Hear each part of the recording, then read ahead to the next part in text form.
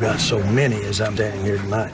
But again, we've got a long way to go. And today and a couple of these other games, we with the makeup of this team, I shouldn't be this frustrated. Ooh, all right, Skip, how hot is Jason Garrett's seat right now? Go, Jerry, go. No, not go, Jerry, go. Woo. He just heated up Jason Garrett's seat for the first time in a long, long time, maybe ever. That's as critical as I've heard Jerry pinpoint it on the coaching staff, read Jason Garrett. And I was so happy because I feared Jerry would take the easy way out, the moral victory way out, and say, hey, conditions were tough out there, and we hung in to the last drop with the defending champs and the team that's playing the best right now and the great coach and the great quarterback, blah, blah, blah, blah, blah. I was afraid that's what we would get. But instead, he turned up the heat.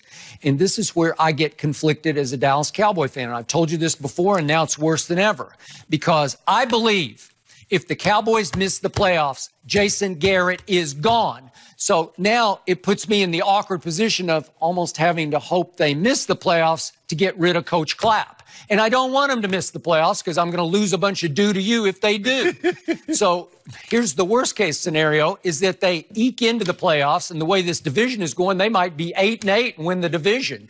And if they do, they're going to get a home playoff game. As it stands right now, it would be Seattle again. Right. And what if this time they don't beat Russell Wilson and company? What if they get embarrassed by Russell Wilson and company in a get-back game, a get-even game, and Jason Garrett survives because they, quote-unquote, made the playoffs by backing into the division? Do you believe Garrett can keep his job if he doesn't get to the NFC Championship game or at least the Super Bowl? Well, all I know for sure is he has to at least make the playoffs. Okay. I think if he does, it's going to be hard because Jerry still loves him like a son. No. And I think Jerry would rationalize it. You know what Jerry loves. But I think yesterday was about 3 developments to me. And the first one was Ian Rappaport's NFL Network report of yesterday afternoon, or yesterday morning, actually, that basically said that people close to Jason Garrett are saying that if he does get fired, that he has his eye on the division rival New York Football Giants. And trust me, I know Jerry real well, and that report would stick in Jerry's craw. Yep. Oh, so on the verge of our biggest game of the year at New England, a story is out there about you got your eye on the Giants? Yeah. That would rub Jerry the wrong way. That's why he turned up the heat. Did it rub him the wrong way at the combine? Did he say he wasn't going to give Jason Garrett a contract extension? Well, did that rub him the wrong way? Well, good. Actions have consequences. Good. I like it. So I also think that Jerry is now seeing the light on Jason's biggest flaw, and that is his inability to motivate his football team. What happened again yesterday for the 8th time in 11 games? Help me out here. They fell behind from the get-go. That's what they always do. They fall behind. They don't take it to the team except for the Eagles in that one big Sunday night home game. That's the only time they really took it to what looked like at the time a good football team. So I think Jerry decided, circumstances are getting a little dire here. We have to get ready in 3 days for Buffalo. Buffalo's a good football team, especially on defense. They're a good football. What are they up to, 8-3 now? Yeah. And little Cole Beasley had 6 catches for 76 yards. Trust me, he's going to come back with a vengeance. And Josh Allen played well yesterday. He played very well, and he seems to be getting a little better. And we know he can run it if he can't throw it. I was about to say, Skip, he's way, because you look at a kid that size, you don't think. Okay, so you don't think he'd be mobile. Okay, but again, dangerous opponent on Thanksgiving Day, even though Cowboys usually play pretty well on Thanksgiving. But in this case, I think Jerry finally said, I got to light a fire in the locker room that my coach cannot. Okay. And then what did he see yesterday from Bill Belichick's coaching staff that he didn't see from his? He saw a whole bunch of things. He saw a blocked punt. He saw 3 kickoff returns in which New England was kicking into the wind, in which Tony Pollard camped back on the goal line, and all 3 fell on the 15 to 20-yard line. Well, it's just stupid. Yeah. And Troy Aikman said, way to go, Troy, on Fox. That's just poor coaching. Yeah. Because it just is. Yeah. And he also said... In a situation like that, you put your heels on the 10. Yeah, come on. If it goes over your head, it's in the end zone, you're down it. You can't... But you can't let the ball hit the... Yeah. It's the old Cowboy draft pick who's 35 years old. You don't have that kind of leg. Although I think the other kid, now that I think about it, he kicked off. The other kid kicked off. But whatever. The point is that in the end, they had back-to-back penalties on a punt because New England buffaloed them by the way they lined up on the punt. Remember that they didn't put anybody back, and all of a sudden they got to delay a game because they didn't know how to respond to it, and then they got a motion penalty, and they get pushed back, and that set up the block punt. Well, Jerry said him there. He's not stupid, he was all Southwest Conference as a guard at Arkansas, and he's like, this looks like poor coaching versus the best coaching. So then he said, you know what? I'm taking the gloves off in the post game. I'm going to let him have it. And he did. Yeah.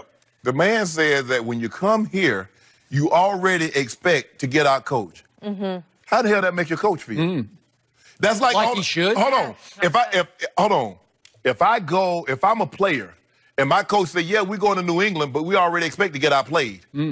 What the hell are we going for then? If that was the case, why didn't you go ahead and remove him? Because, see, Jerry, all of this is on Jerry. Now, we can make it about Jason Garrett because he's the head coach, and people want to put that, but this is about Jerry. Because what Jerry wants is power. Jerry, can you imagine Miss Benson, Gail Benson, the owner of the Saints, saying something like this about Sean Payton? Can you imagine the Rooneys, who've been in coaching a lot longer, ownership a lot longer than Jerry, saying something about this? About Mike Tomlin? You see, what Jerry wants is power. Jerry wants the ability to go and come and talk however he wants to, when he wants to. But there are ramifications for that. You got to get a guy that's willing to swallow his pride and ego. And the one thing I know about great players, great coaches, great anything, they got hella pride. They got hella ego. And you think Sean Payton would go for that, Skip Bayless? Honestly, you know Sean Payton. You know not one time would he go for this. He would be on the warpath. He might not do it publicly, but he would do it privately. And that's Jerry's problem, Skip. You can't keep saying, it started last year in Houston. Oh, he should have went for it on 4th down. And now every time you turn around, Jason Garrett is going against his coaching philosophy, going for it on 4th down, because he knows no matter what happens, if they don't win the game, he's going to get second guess to high heaven. Jerry Jones is responsible for the mess that the Cowboys are in because all he does is undermine his head coach. His head coach is nothing but a figurehead. All he has the ability to do. You call him Coach Clapp because that's all Jerry has allowed him to do. He won't let him coach. And I agree with what he said now. Skip, the thing is with special teams, having been a special teams player, is that teams do not spend the emphasis like they do offense and defense. But in a game like this, and in most games, Skip, even if you score a touchdown, what do you have to do? You have to come out and kick the PAT. That's special teams. You got to kick off. That's special teams. If you hold them on 3rd down, you got to receive the punt. You're going to have to punt. So special teams is going to play a bigger part than what people put the emphasis on in practice. Coach Belichick. Well, Jimmy Johnson always told me it's exactly 1/3 of the equation. Exactly. 1/3 offense, 1/3 defense, 1/3 special. And on a game of this magnitude, you say, you know what? If we play this thing close to the vest, we don't turn it over, they don't turn it over. How can we steal field position? And Coach Belichick was smart enough to know. Now, on one of them, I can't even pronounce his last name, but 49 fooled him, Skip. He came up and pretended like he was going to catch it and then pulled his hands away.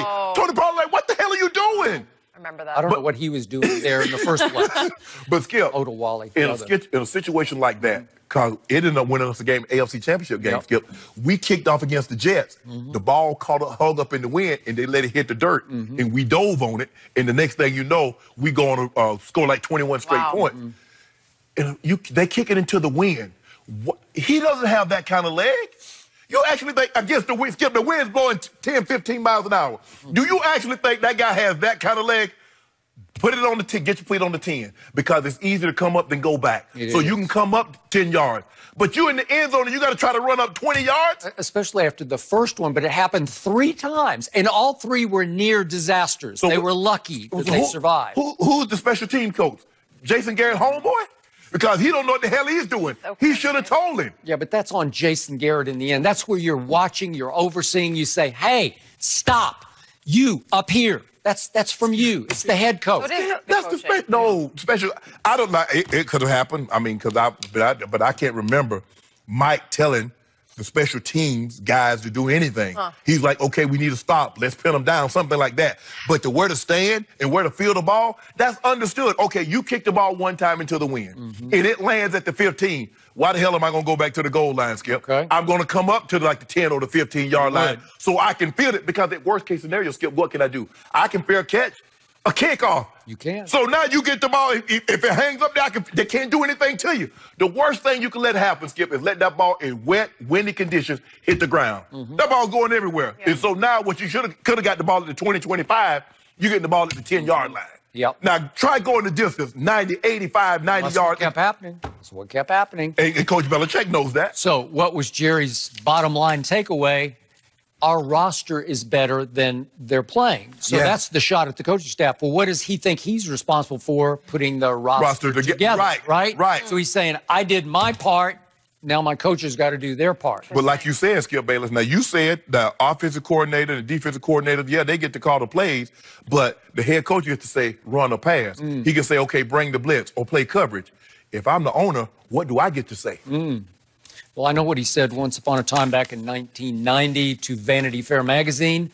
I could coach the you-know-what out of this team. He said that. Yeah. Oh, he believes the great Frank DeFord. That's a quote-unquote. I could coach the you-know-what. And he probably still believes he could coach the you-know-what. But here's the thing, Skip. He gets to get all the credit when things go well, but you know when you coach, when things go bad, who get the blame? Okay. The coach. All right. So remarks like that from on high will serve to send this team north or south. It's either going to detonate the locker room in a good way or a bad way, because you only, as you well know, you got 3 days to get ready. At least you're at home. You don't have to travel. 3 days. But you better get yourself psychologically and emotionally ready for the Buffalo Bills, because they will come in serious Quick business. turnaround. Ed Werder from ESPN is reporting that despite Jerry's, frustration, no changes will be made to the coaching staff. I'm not surprised. You mean the rest of the year? Yeah, right now, they're not going to make any changes, which... Oh, no, I don't think they would, but that's what he's saying this morning. So, but he was pretty upset. Maybe it'll fuel them. Maybe it'll go in a different direction. He wasn't upset enough not to start meddling. Was he that upset, Skip? Nope. Exactly. Maybe he should coach Thursday. Whatever. Jerry, he probably would enjoy that Thanksgiving would. Day. We got to talk about a different guy, Carson Wentz. Shannon, have you been watching him lately? Because I know you enjoy when the Cowboys lose. When Carson Wentz is this bad, is he costing the Eagles a chance at the playoffs? That is next.